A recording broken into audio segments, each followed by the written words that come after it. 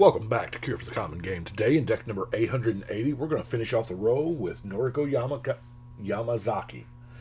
For 3 mana, we get a 3/2 Vigilant Human Samurai. Cool. Whenever a Samurai or a Warrior you control attacks alone, you may cast target enchantment card from your graveyard this turn. So we want to play Samurai and we want to play enchantments. Now, I started off in a really good spot, but I don't know where I ended up. So, that being said, number 1, we need Samurai. Our commander's a Samurai, so we're going to need, I guess let's look at our limited ramp since we are playing mono white, you know. Soul Ring, Marble Diamond, Seer's Lantern, and Hedron Archive. There's not a whole lot of need for it because this is fairly lower casting cost deck than what I normally build. Card draw is Inheritance. I know it's not optimal, but it's something. So let's look at our Samurai, because that's where I started. I was like, it's going to be a Samurai deck. I didn't know that I was going to build like, 12 of them with this set, but we have Devoted Retainer, Kondo's Haramoto, Araba Mothrider, Hand of Honor, Inner Chamber Guard, Ijanjo Exemplar, Kitsune Blademaster, Imperial Subduer, Embedded Samurai, Takino's Cavalry, Seven-Tailed Mentor, Mothrider Samurai. There he is. We just saw his deck a couple days ago, didn't we?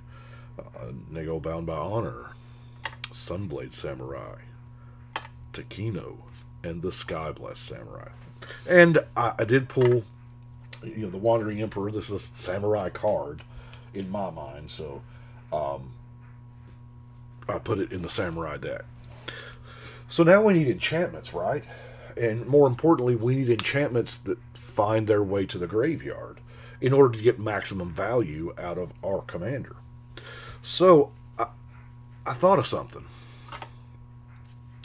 Back in Urza Saga, they did a spoof off of the Circles of Protection called the Runes of Protection.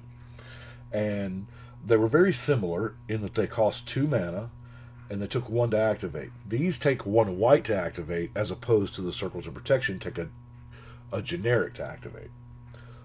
But these have cycling. So when we draw the Runes of Protection, we can cycle them away to draw more cards, and then cast them if we need them via our commander's abilities. So we have, of course, the Rune of Protection white, blue, black, red, green, artifact, and even lands. Because, sometimes lands will, if you've ever played against some hardcore green decks, a land can walk up and slap you in the face. But now, I'll admit, I didn't stop there, because I kind of liked the idea of Samurai being protected. And I was like, well, what if I went ahead and did the Circles of Protection as well? Right?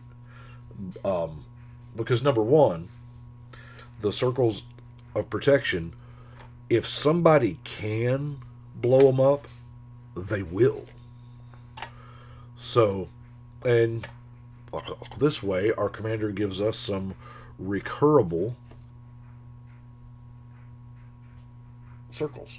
And then I added the Greater Realm of Preservation just for good measure, because it's double. We've got a few other enchantments. We have the Dictate of Heliod, Karma. Yeah, I know, but Samurai don't play with that evil stuff. I don't know. Karma does speed up a game, especially if somebody has an Urborg. Now, technically, an Urborg could go in this deck. I don't have a lot of Urborgs.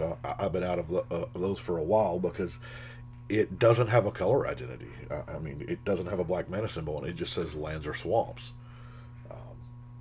But anyway, if somebody's got an Urborg out, this is going to hurt a whole bunch. Now, I have a few helpers in there. The Arden, you can attach any number of auras to a permanent or a player. We have a Transcendent Envoy. I don't know how useful these two are since we don't have that many auras. I mean, Armored Ascension, of course, we are in mono white. I love the Call to Glory because it is a samurai card, you know. Rally the Ranks is a fairly decent enchantment for the deck. You know, choosing samurais, they're going to get +1. It's an enchantment. Brave the Elements, good offensively or defensively. The Eidolon of Inspiration. Beginning of combat on your turn, target creature you control is +2/+0. Now, this is an enchantment creature, so if this dies, our commander will let us play it again. Now, I know there are smarter ways to build a deck. There are the enchantments that sacrifice to do the thing. There's the one that you skip 3 cards and you draw 7. That's a great one from way back. You know, there are smarter ways to build it, but I don't know. It's kind of fun. Promise of Tomorrow. Now, I don't play this nearly enough. You get, at the beginning of each end step, if you control no creatures, each end step, if you control no creatures, you sack this and you get everything at exile back, so that's kind of neat. Regna Sanction. For each player, choose friend or foe. I am my own friend. Everybody else is a foe. More than likely. There is a good political aspect to it, but +1 my team, and then they tap all but 1. That's a beating.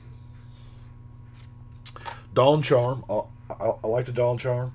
You can fog, you can regenerate, you can counterspell that targets you. All 3 of those are okay, making for one pretty decent card, you know. To make a stand, just anti-wrath. Which brings us into our removal. We have a Sword to Plowshare. I like Swift Response because creatures without vigilance are going to tap when they're declared as attackers, so you can shoot them down before they actually deal damage to you. The Disenchant is just a great card. Along with the Seal of Cleansing, there's another one there that we can potentially keep getting back, you know, with our commander. Celestial Purge. Lapse of Certainty. Nobody ever sees it coming. I know it doesn't seem like a lot that that they get the spell back anyway. It costs them a draw, but it goes on back on top of their library. But you know what?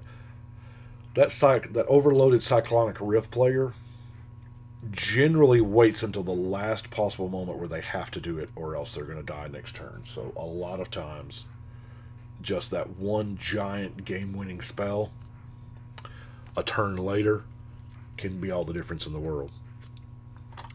I figured why not for the bring down, because assist, it seems like a very samurai thing. They're all helping, but Vow of Duty, Faith Fetters, Return to Dust. I know I'm playing Return to Dust more, and by the way, I do apologize for this being the millionth mono white deck in a row. It's just the way they happen to get done with them.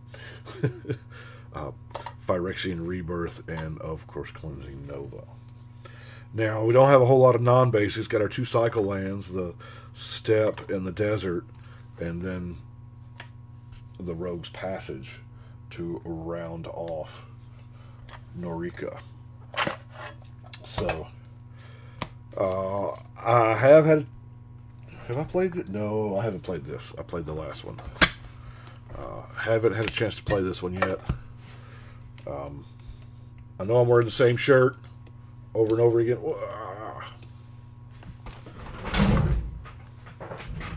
But deck number 880 is done. We will go ahead and put it on the wall.